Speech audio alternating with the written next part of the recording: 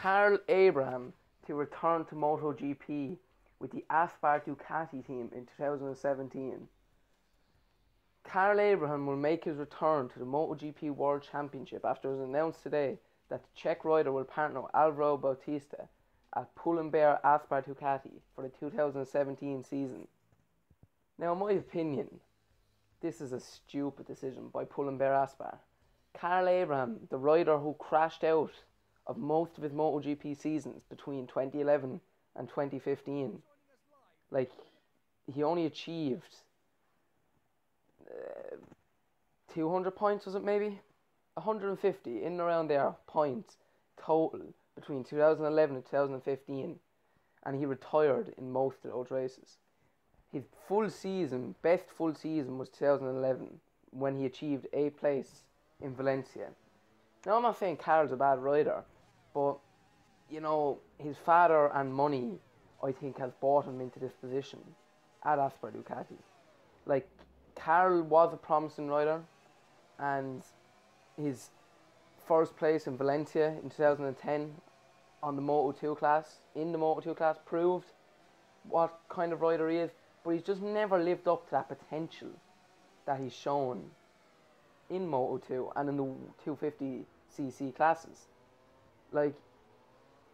Abraham can, when he wants to be on his day, in 2011 on MotoGP, he was 7th in Silverstone, 7th in Jerez. He's well able to get into results, but crashing was really Abraham's problem. He could never really stay on the bike. But but Aspar, I kind of put blame on Aspar too, because they're really doing this for the money. There's no other reason why they take Karel Abraham, because there's plenty of other good young riders they could take on from Moto2, from the World Superbike Championship. They could have even kept Eugene Laverty, but Eugene Laverty was not staying because they could not finalise a GP16 for the Irish rider, which I felt was a shame, because let's be honest, he's having his best season yet of his career. He struggled last year on the Honda, the customer Honda, like most of the customer Hondas did. But I feel that Aspar could have kept a better rider. They could have even kept on, even though Yanni Hernandez is underperforming, he is a much better rider than Karel Abraham, and he's achieved way better results than Karel Abraham has ever. Karel Abraham was in World Superbikes this year on the Milwaukee Yamaha, and he only achieved 33 points. His best result is 9th place at Donington. It's not good news, really, I think. And I just feel he's going to be... Now, he could have a good season. He could really have a good season.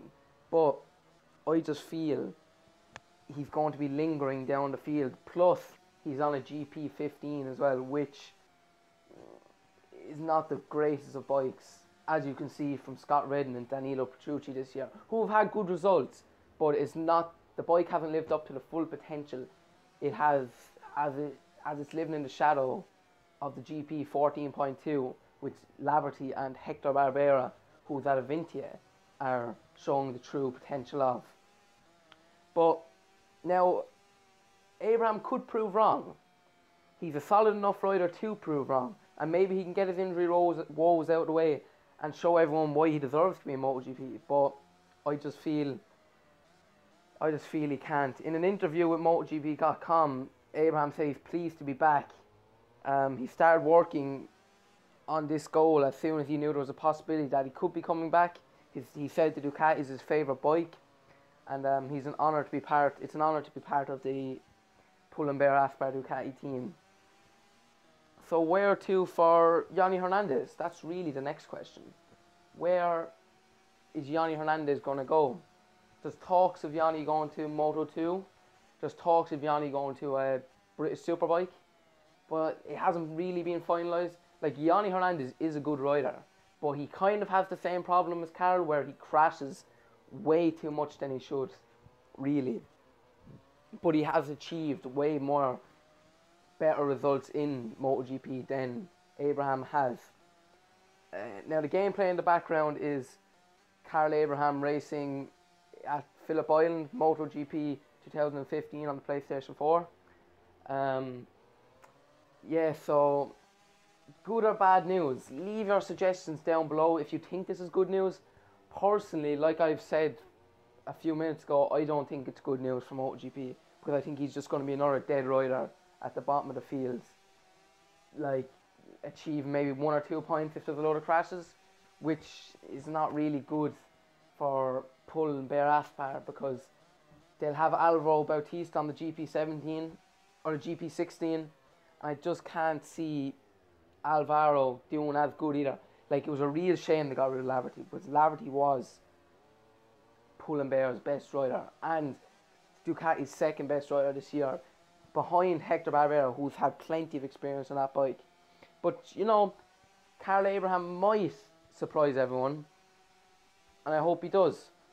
But this has been Whole Shot 54 News, and I'm out.